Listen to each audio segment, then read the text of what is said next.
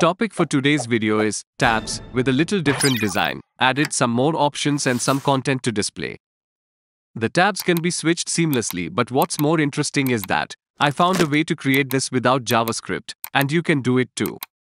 You start by creating the container element. Next, add a radio button with name as option and ID as 1. Then create a label for the radio button, inside which add a tab name. Temporarily, I am removing the background. Then add a tab content element. We will add the content later. Similar to the first option, add some more options as shown. This is the entire HTML structure. Now we will style it. Start by styling the container element by setting its width and height. We can see the width and height of the container. Then hide the radio buttons. Next, style the tab name element by setting the text color and font family. We can see that tabs are not horizontally aligned. Fix it by setting display flex for the container element.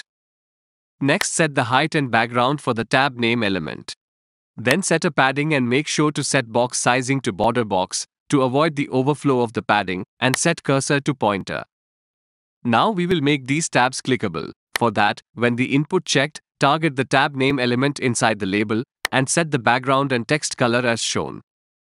We can see the text color and background color getting changed when the label is clicked.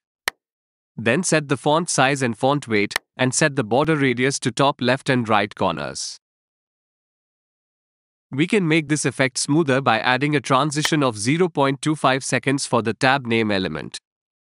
Now we can see the tab switching smoothly. Next, add some content inside the tab content element. Next, style the tab content element by setting its position to absolute at top 50 pixels and left 0. As the height of the tab name element is 45 pixels, I have set the tab content at top 50 pixels.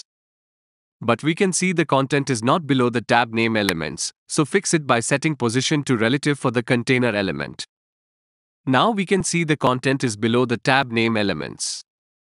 Then style the tab content by setting its text color, background color and font family, set a padding and box sizing to border box.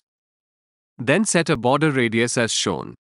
We can see that all the content elements are visible at a time. Fix it by setting initial opacity and z-index to 0.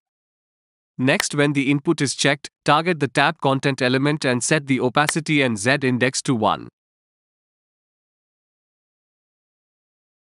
We can make this effect happen smoothly by adding a transition of 0.5 seconds for the tab content element. And you have your switching tabs element for your website ready. If you find this tutorial valuable, then subscribe to the channel.